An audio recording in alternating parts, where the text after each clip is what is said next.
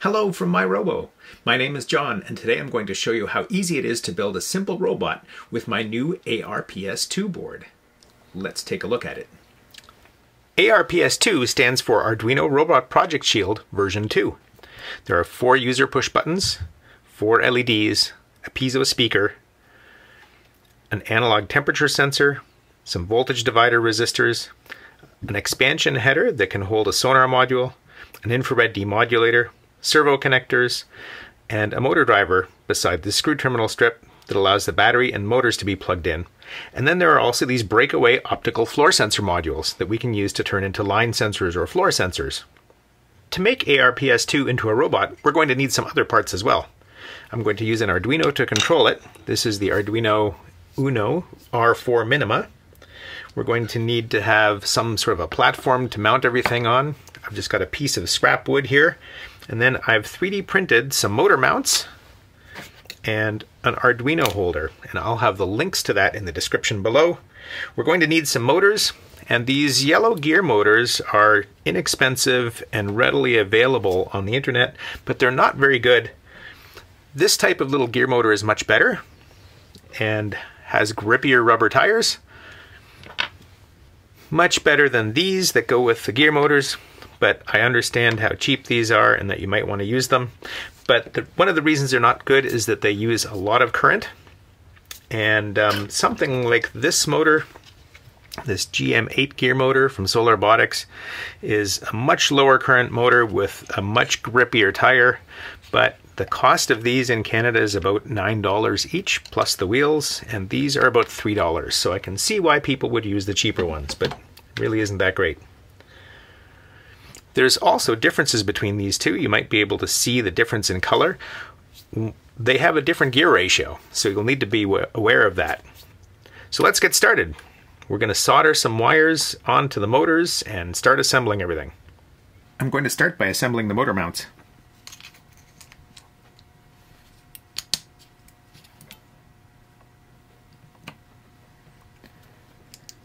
Put the screws into the mount from the outside.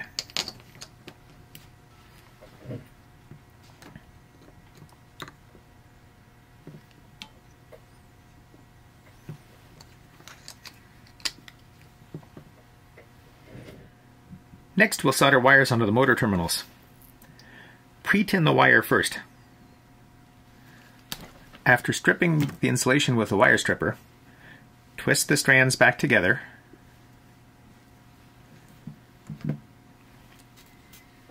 And then add some solder to keep the wire strands from fraying apart.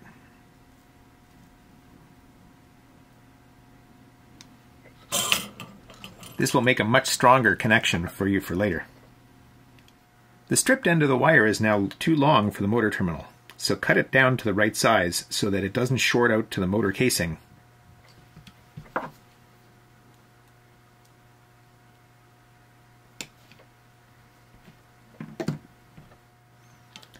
The motor terminals are very sensitive and easy to pull out of the motors, and that will break your motor. So I'm going to attach the wire this way so that the insulator is over the metal shell of the motor, and then I'll be able to strap the wires down to keep them from pulling out later. It helps if you tin the motor terminals first.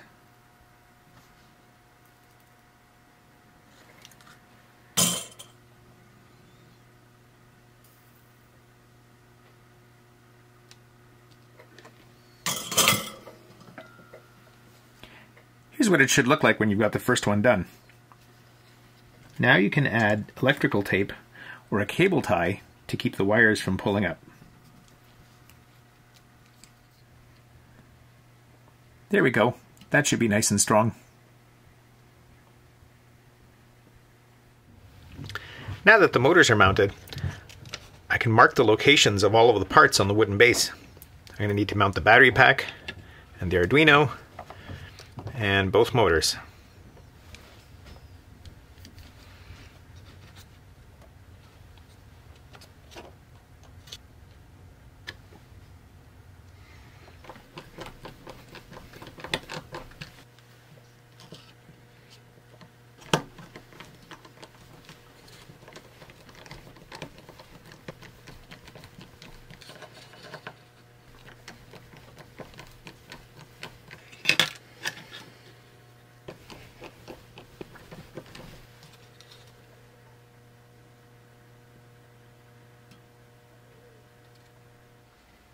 Okay, next we're going to break off the breakaway optical floor sensor modules.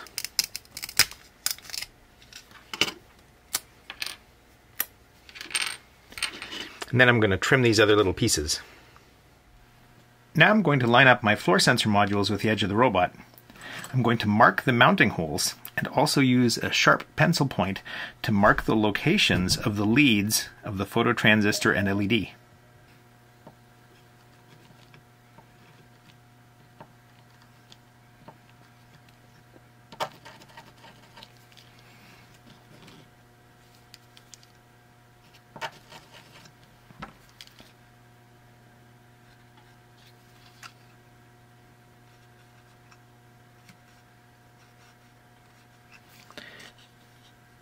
This way, I'll be able to drill right in between those holes to mark the center of the optical components. Okay, now I'm going to install the optical sensor module on top of the holes I drilled for the optical components. They'll go in later. Okay, now we'll look at the symbols for the phototransistor and the LED. It shows which way each of the pins goes, but in this case, we're going to put the long pin of the part to the square pad. We'll do that by inserting it through the bottom of the board. Make sure the wheels are off and then push the optical components down so they're laying on the table right below the chassis. Depending on the chassis thickness, you might have to adjust the height of them. Solder the LED and phototransistor in place.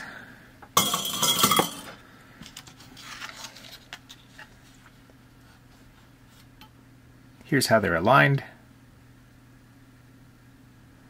And then trim the leads.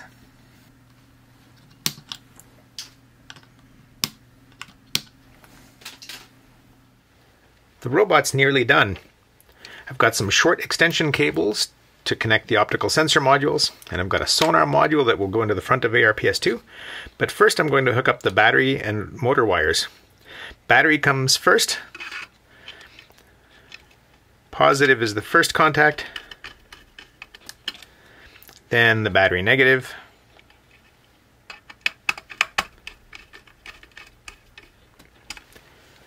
then I'm going to hook up the two wires from the left motor first, and it doesn't matter which order they go in. If the motor runs the wrong way, we can either reverse the software or we can reverse the wiring.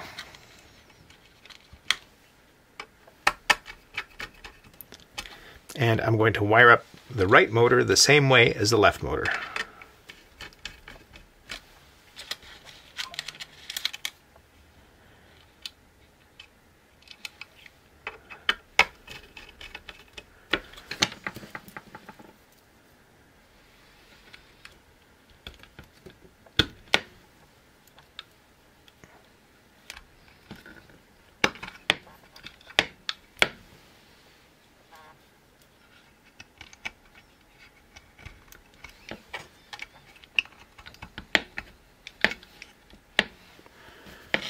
There we go. We've now got a robot capable of sensing the floor and sensing obstacles in front of it. Let's write some code to test the sensors and the motors.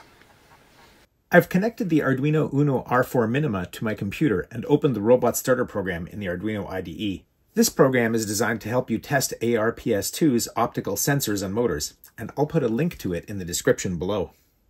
The first part of the program is known as a program header and contains comments and information about the program, as well as pin constant and variable definitions. The pin constants assign names to every I/O device to make it easier for you to create and debug your programs. To light up LED 2, for example, I can simply use its name in an output statement. I don't have to remember to look up the pin number every time I want to use it. On ARPS-2, the motor pins are shared with the LED pins, so turning on M1A, motor 1's A pin, also turns on LED 2. Below the pin definitions are some variable definitions which are used to store the state of various ARPS-2 inputs. The pin and variable definitions get the program ready to run, and the first part of any Arduino program to run is the setup function. It typically contains statements that set specific pins as either inputs or outputs and initializes variables on hardware devices. This program is set up for my Arduino UNO R4 Minima, which is a newer Arduino and can use the faster serial communication speeds. If you're using the older Arduino UNO Rev 3, comment out this higher speed serial begin function and use the lower speed one instead. The pin mode statements configure the push button switches on ARPS2 as inputs, and the LED and beeper as outputs, and even make the beeper play a short tone. After the setup function comes the main loop function. Every time the loop runs, the first thing it does is read all 4 push buttons and store their states in the push button switch variables. All of the push buttons work with the Arduino UNO R4 boards, but if you're using the older Arduino UNO Rev 3, switch 2 and switch 3 won't work because their I/O lines are shared with the serial port, which is needed for USB communication. So if you're using an Arduino UNO Rev 3, you'll need to change the program to use only push buttons switch 4 and switch 5. Each push button was configured with its pull-up resistors enabled, so the normal state of the pin when the push button is not pressed will be high. When a push button is pressed, the pin goes low. These if statements are set up to do different functions for each push button that's pressed. If a push button is pressed, we know its input will be low, and its if statement will then call on one of the 4 motor functions to run the motors. Right now, I have switch 2 set to make the robot go forward, switch 3 and 4 set to make the robot go left and right, and switch 5 to stop the motors. Let's scroll down a bit to take a look at how these motor functions do that. The first one is the stop function, and it writes a low output to each motor driver output pin to connect all of the motor pins to ground and keep both motors turned off. Next is the go forward function. It writes a high to terminal A of motor 1 and low to terminal B of motor 1. This means that terminal A will have the full battery voltage applied, and terminal B will be connected to ground, which will end up running the motor in one direction. Motor 2's outputs are reversed. Terminal A of motor 2 will be low, and terminal B will be high, so if both motors are electrically connected the same way, motor 2 will spin in the opposite direction of motor 1. The reason for running motor 2 in the opposite direction is because the left motor has to spin counterclockwise to make the robot go forward, while the right motor has to spin clockwise since it's on the opposite side of the robot chassis. Notice that there are 3 more motor functions: go left, go right, and go reverse. None of these contain any digital write output statements yet, but you'll be able to add them once you know which output levels on each of the motor driver pins will make each motor go forward. Let's look at the rest of the main function before we try the motors. The rest of the main function reads the 2 analog phototransistors and then prints their values to the serial monitor. Next, it reads the voltage divider, does a voltage conversion calculation, and prints the battery voltage to the serial monitor. The 50 millisecond delay at the end of the main loop limits the number of times the program loop runs every second.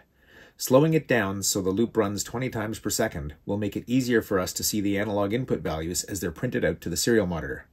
We'll need to reduce this delay after testing so the robot can respond to changes in the floor sensors more quickly. Let's try reading the analog levels first. You don't need to have any batteries powering your robot to do this. I'm going to upload this program into the Arduino by pressing the right arrow at the top of the Arduino IDE. When I do that, the program will first be compiled, and if there are no errors, the compiled program will get uploaded into the Arduino microcontroller's memory. Did you hear that beep? The beep indicates the Arduino is running the program.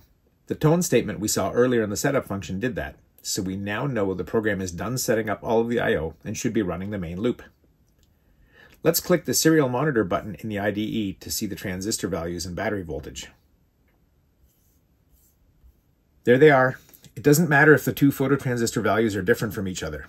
What does matter is that the phototransistor values change by a significant amount when we lift the robot off the table, or change the lightness or darkness of the material under each line sensor.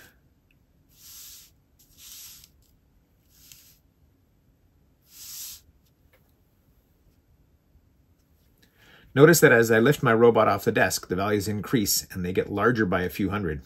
As I put the robot back down, the numbers decrease.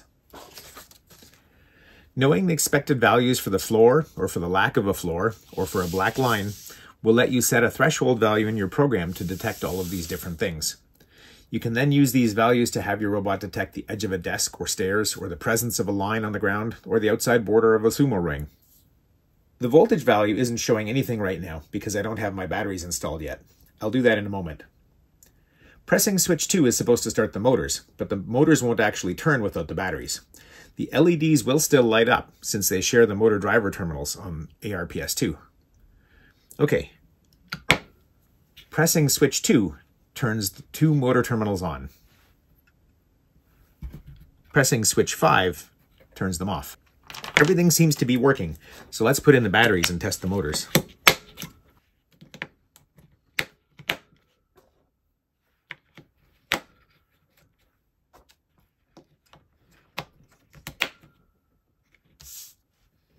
The first thing to notice is that the voltage printout in the serial monitor has gone up. Even though this is a 6-volt battery pack, the voltage readout from the ARPS circuit will be lower than 6 volts due to a voltage drop across the Arduino's built-in protection diode. But the full 6 volts will still go to the motor driver circuit on ARPS 2.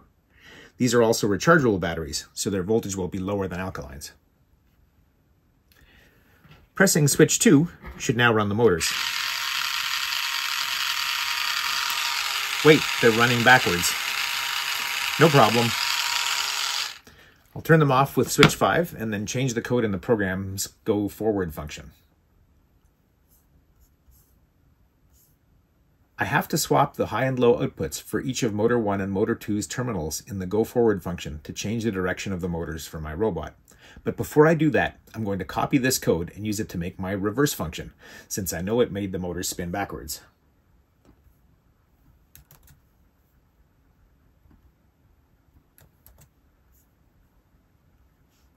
Now I'll swap high for low and low for high in the go forward function, and then I'll upload the code into the robot again.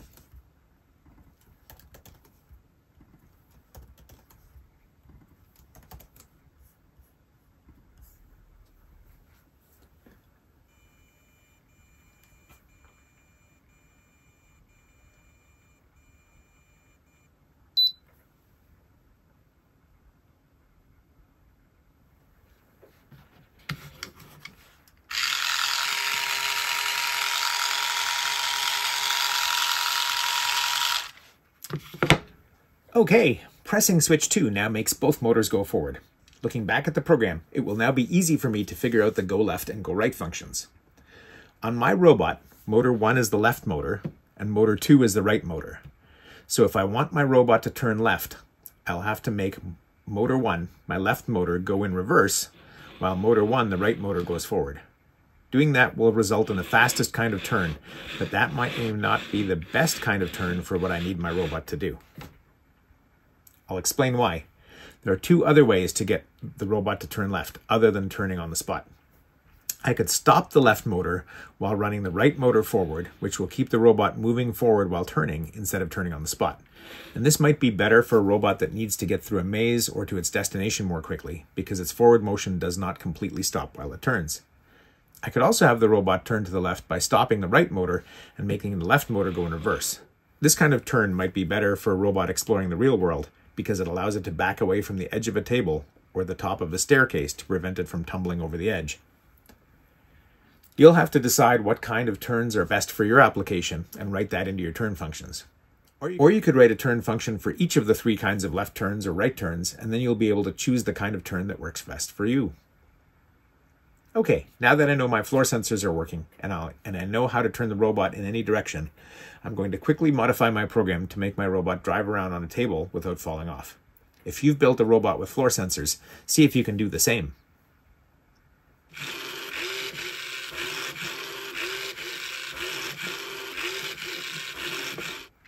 Next, I'm going to add obstacle sensing using the ultrasonic sonar distance sensor module, but I'm going to do that in another video.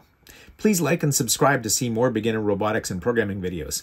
If you want to get an ARPS 2 circuit, they're now available in kit form and as a bare PCB from the myrobo.tech website and my new Electron store. The links for both are in the description below. Until next time, keep learning.